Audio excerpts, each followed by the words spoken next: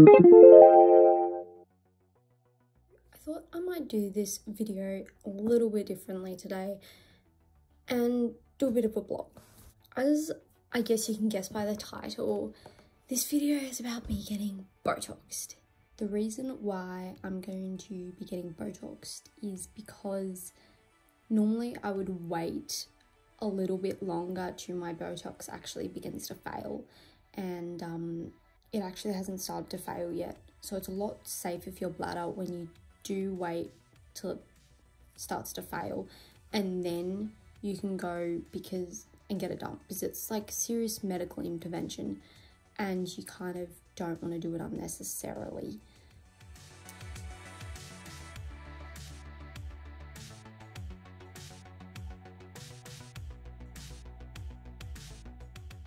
We got a call from the hospital saying a lot of the elective surgeries, they're closing that down because of COVID. Minimize people going to the hospital and getting surgery, which I think is fair enough. So they classified me as a critical case to have this elective surgery, and I don't know how to take that. Anyway, critical case. Thanks. So I'm going in. I think the reason why they put me as a critical case, a month ago I had kind of allergic reaction, and that was, long story short, to do with my bladder, and I took a medication to help. It was an antibiotic to help. I'd been taking the antibiotic for I've taken it several times and I've had no problem, but all of a sudden I reacted to it. So I thought I'd take you along for the ride. I do have to go and get a COVID test done because, of course, they don't want me to have COVID. So I'm gonna have to go do that, then quarantine for the weekend, and then go on to surgery on Tuesday. So we'll see how that goes. The reason that I get my bladder Botoxed is because of my spinal injury. It causes my bladder to spasm, and taking the Botox, it helps relax my muscles, which stops the spasming. So Botox is one of the ways that we've found that, I guess, it practically paralyzes my bladder, so it stops me leak, which is good, but I'm already paralyzed and I'm making myself more paralyzed, so it's not a really good thing to take lightly. You've got to think of it as quite a big part of medical intervention before you go and just get Botox. So yesterday I went and got my COVID test done, and that was all fine, I guess. It's not the most comfortable thing, but at the end of the day, it's okay, no big deal.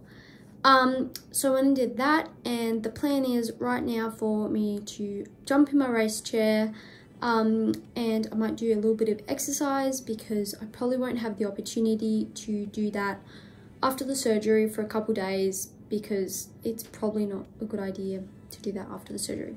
So that is the plan, and I'm gonna go do that now.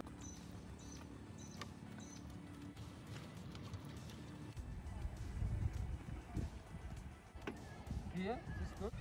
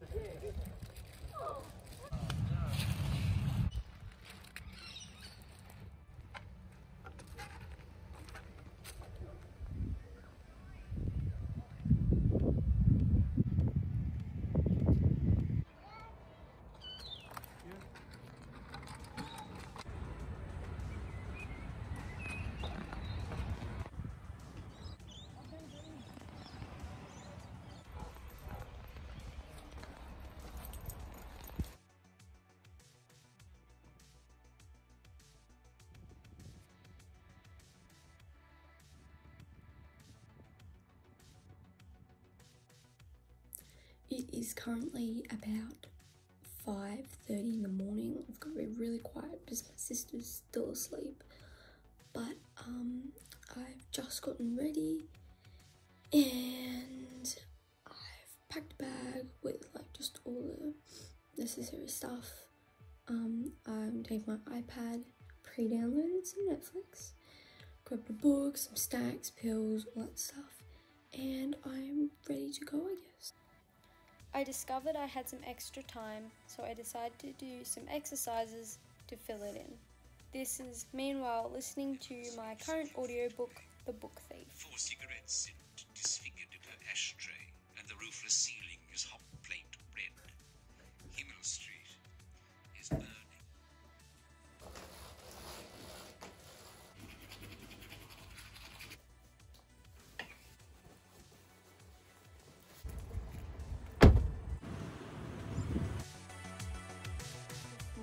One motilium, baclofen, and plaquenil. Motilium was mycophenolate, you told me. No, motilium is domperidone. And it's an impressive list. Yeah, a lot of pills. Louise has some medications 8 times a day. It's a little complicated, but it works. It's an understatement. Because since we've done that, I've like felt so much better within the side myself. effects have plummeted. Yeah. Well, we had no idea. I had no idea. No. Okay. So never mind. Beautiful. Never mind. So I'm currently just waiting and they've gone over all the regular stuff.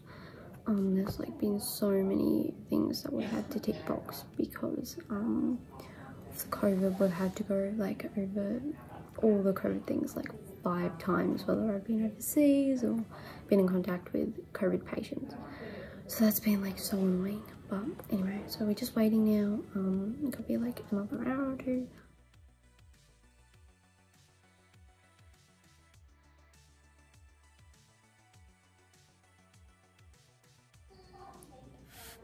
Currently it is 9 o'clock and we're still waiting.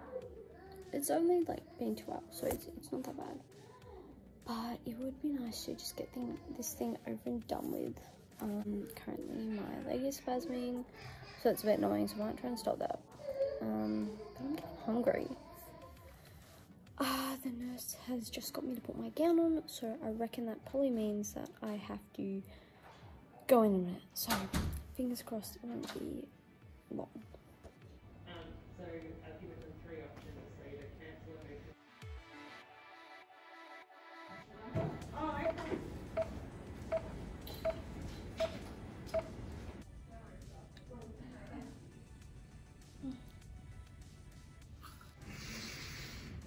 Oh dear. I think it's getting better. I wonder how long it actually takes for you to wake up.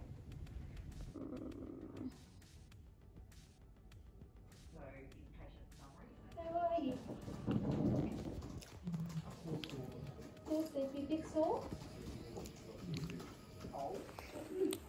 Well, it's freezing Yeah, outside. so the machines are going, they're cold, they're cold. Well, I know that. We're all cold. I'm pretty warm in here, but outside, I just went outside to move the car. Well, it's like 6 degrees, it says, but it feels like -1. And I thought, yeah, it does feel like -1. Yeah, it does. It really does. well, the whole room's like set at 22. The hospital is constantly set at 22 degrees. So it's like nice t-shirt weather in here. There's 1 surgery running at the moment. We've got 2 lots running. You've got 2 at the moment. We had 4 yesterday. Oh. Up to 4. You Is have that to common honour- or? You have to honour all the children that have already been accepted onto the list. So you can say don't do surgery, but they're already on the list. So they So have to be done. normally, how many would you have running? 4. You normally have 4. Okay.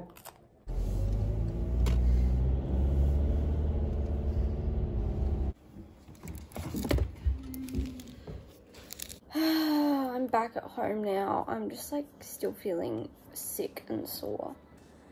But regardless, I'm good. The whole thing took about 6 hours, but most of it was like just waiting time. The actual procedure took like 20 minutes, half an hour, so it was actually pretty quick.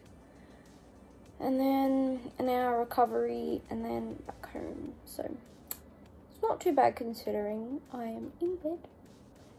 And I have made myself a resource drink up because I feel like I haven't eaten for a while or drunk.